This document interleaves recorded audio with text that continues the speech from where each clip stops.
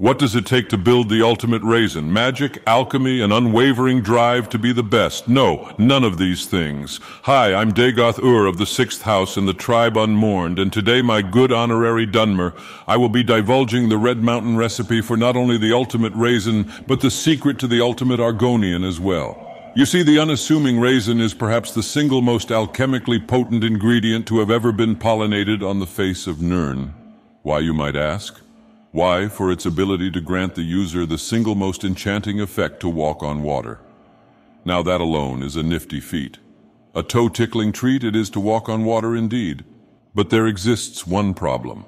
The problem, of course, is that when a potion of walk on water runs out, you're absolutely hooped unless you happen to, by chance, be an Argonian who can breathe water. This is not ideal. The ideal scenario would be that you have an extremely concentrated flask of a walk-on-water potion brewed by a master alchemist to last you upward of 10 million seconds.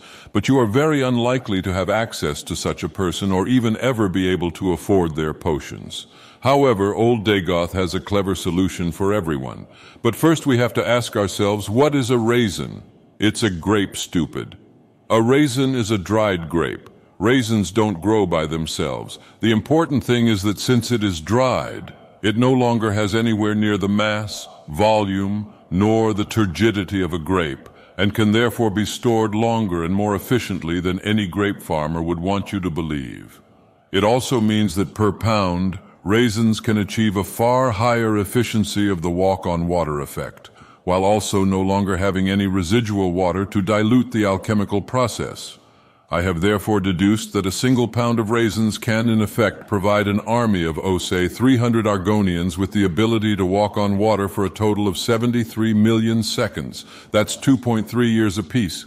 Now you might be asking yourself, Dagoth, how in Nirn does that make the ultimate Argonian? Argonians can breathe water and therefore don't need to walk on it to avoid its ill effects.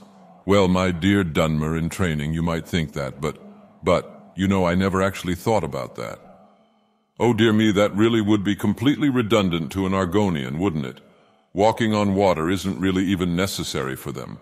In fact, now that I think about it, you could just as well use a potion of levitation to get over a body of water and also have the versatility of altitude control. By the 9, why would anybody use water walking over levitation? It's not nifty at all, it's just a logistically less viable option. What if you need to jump a dreg attack? Or what if you need to suddenly submerge yourself for some reason? Look, I'll come clean. We ended up trying to start a vineyard here at Red Mountain to make ourselves some specialty 6th House wine. All anybody knows us for is our brandy, and that hasn't been marketable for ages now, so we were really trying to branch out into wines and ciders. But of course, due to the heat, we just ended up with a bunch of raisins, and now I can't stop trying to think of a way to use them without just tossing them into the magma flue. It just seems like such a waste of all 375,429 perfectly good raisins. Yes, I counted them all. I see them in my dreams. Raisin, raisin. Wait a minute. Wait just a Red Mountain minute. Raisins. What are raisins? They're grapes. Oh ho ho, how silly of me. We can still use them to make wine after all. Oh, joyous day, happy day.